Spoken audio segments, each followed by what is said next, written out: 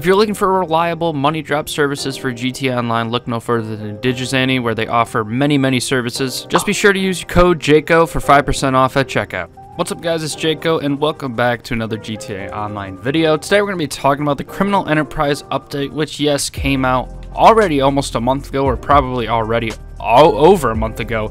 But the payout buff that they did to the original heists and the doomsday heists, I just wanted to talk about that real quick. For literally years now, I've been talking about Rockstar should be updating these old pieces of content like heists and adversary modes and contact missions and buffing the payouts, because just having that old content there just taking up space is completely useless and like a total waste of resources. You spend hours and months and probably years of development developing these heists, and then they finally, you know, updated the payout system, so they're a little bit more worth it. But I think that they could be a little bit better still. But then again, they are for brand new players, and if you are a veteran player that has a ton of money and wants to do them anyways, cool, you get a 75% increased payout. So I applaud Rockstar. It was a fantastic idea and they did it pretty well, though I think it should have been a little bit more of a payout buff. On screen right now, I will show you all of the payout changes and their new increase changes right here. I'll leave a link in the description if you want to hang on to it for yourself.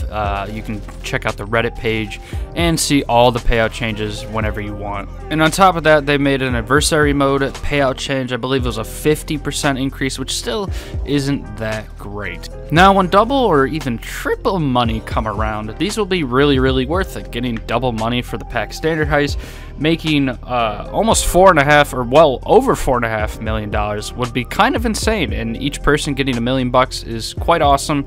Though the cayo perico can kind of already do that, that would be really cool for pack standard. I would definitely go back maybe with some friends if that ever became double money again and do that, as well as adversary modes, getting triple money instead of, you know, a measly 30 grand every 15 minutes. You'll be getting 60, 90 grand every 15 minutes.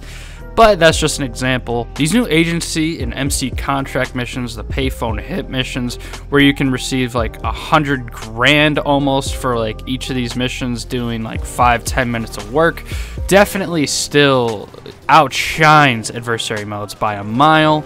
And of course, with the old heist, relying on 4 people total and having to join session from free roam lobbies to the setup missions to the heist missions, and having the chance to lag out or someone, you know, ends up quitting is still incredibly frustrating to deal with, especially if you're a solo player. But if you're a solo player, save up $2.2 million, get yourself a submarine, do some cayo perico. It's still easily the best way to make money, cayo perico, even after the quote nerfs that Rockstar did to increase the cooldown for the heist itself. I would love to see Rockstar buff some old businesses and some other things like that, the bunker, the hangar. I know that they increased a little bit on the expanded and enhanced versions of the game, which was actually kind of awesome. The Coca-Cola lab got quite a bit of an increase in as well. I think another business or two, I can't remember it off the top of my head, but increases on old content like that to make them worth it are awesome.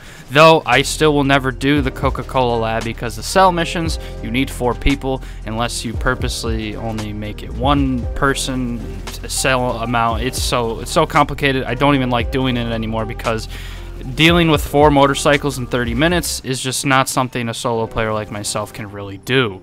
Another thing I would love to see is survival mode. The survival mode was one of my favorite back in the day on Xbox 360. It was so cool to go to the Boneyard survival, and you could go into that glitch spot and make it to wave 10 with no issue whatsoever. I remember my friends and I going AFK and taking turns making so much money, but nowadays it doesn't honestly make all that much money. And with the endless round game modes now, I think there should be like a better increased amount of money that you should be getting. I honestly don't even know how much money you can make from a survival, but it's not that much.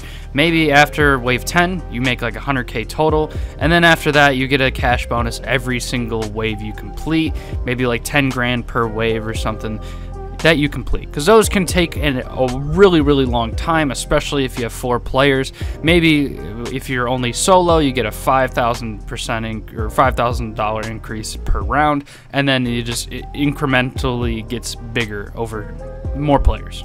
But the payout buff overall is amazing on Rockstar's point, because making that old content actually a little bit more worth playing is awesome. I've always talked about it, and I think they should, instead of vaulting all the old adversary modes and races and stuff like that, just increase the payouts, though people will still probably not play them because competitive game modes in this game are just absolutely toxic and cancerous. I completely understand, but to make them more worth it, at least heist-wise, is awesome. And maybe increase the buffs on, you know, some old businesses. I would like to see that for sure, and especially with the criminal enterprises. Some of the businesses did kind of get buffed already, where you can get your crates picked up for you, and some new MC Club stuff. There's a bunch of new stuff that you can do, kind of like sell mission wise, little baby sell missions for 50k here and there, which is awesome.